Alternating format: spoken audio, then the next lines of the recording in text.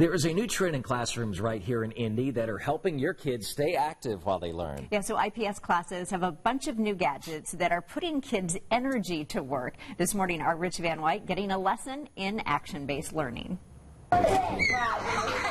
Kids exude endless energy. They can't help it. Instead of fighting it, educators at IPS 43 are putting it to work. And if I'm a kid that has the fidgets, I can bounce. Like the way Principal Bakari Posey bounced through our interview. So that normal sit and get where the teacher's just talking to you, you sit and listen, we move completely away from that. Things I might have done at Franklin Elementary School that might have sent me to the principal's office are suddenly totally acceptable, totally encouraged to help kids learn.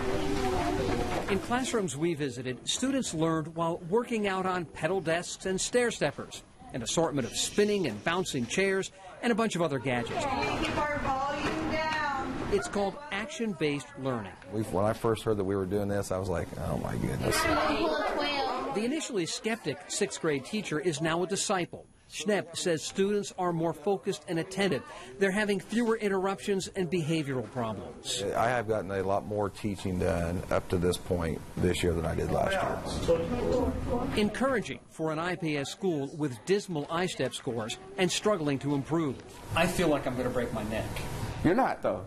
You're not. Posey explained the science behind action-based learning. That when our brains are active, and that blood is flowing in our brain, we're more engaged. It helps us to retain information better. It helps us to process information better. And students like it. Not sitting still, China says, is fantastic. Because you're exercising your legs while you're exercising your brain at the same time. Putting all this wasted energy to work, teachers hope will put more of their students on paths to success. Rich Van White, Channel 13, Eyewitness News. Looks like they're having fun. I love that idea. It's working for them for sure.